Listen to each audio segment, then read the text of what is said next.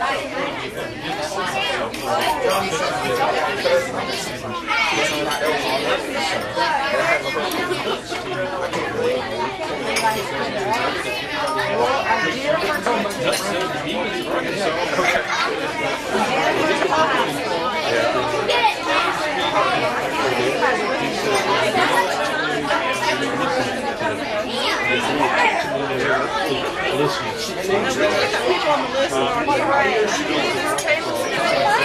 great-great-grandfather was the mayor.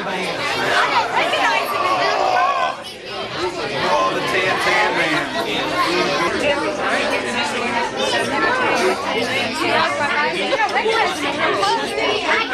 I think we're going to have an open mic. It's a pleasure to meet you. I've never met you before. It's a pleasure just to be around you and have a chance to learn more about something. I mean, we're kind of a secondary sport, and we're not up there with professional football and everything.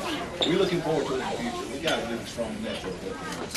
I had no idea until you were one of the finalists for this mission on it. I had no idea that you were able to do all the things that you do and all the awards that you've done. We're going to talk extensively about that in hour number 2. It's going to take a full hour to do that. But what I'm going to do to you is talk a little bit about just the award, how you found out about it, and just your overall thoughts when you were named the award.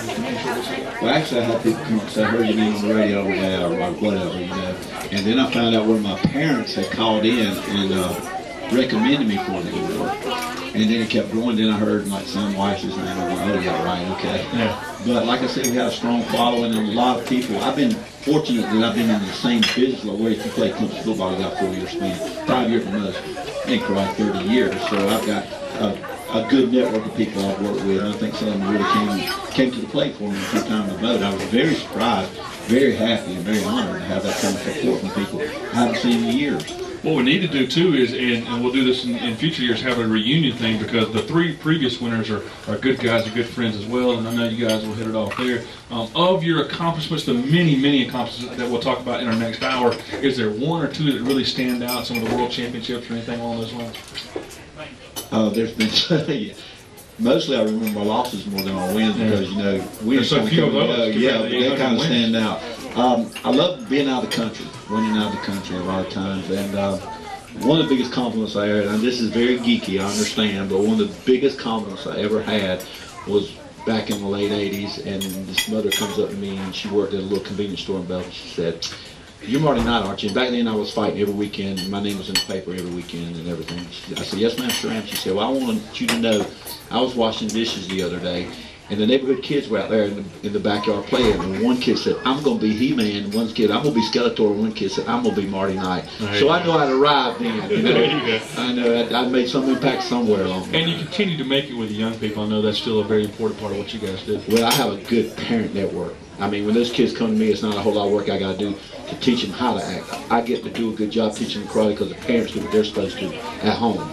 And that's so important in having a good program. Before, I know some folks will, most people will join us in hour number 2, but in our last minute or so of this hour, for those that are looking to get their kids into something, what are the advantages? How early, developmentally, do we need to start talking about getting our kids into? We start kids at 3 1/2 and 4 years old. We call them like a little dragon class. Of course, they're not going to progress as fast as a 13-year-old or 23 or 33 or 43-year-old.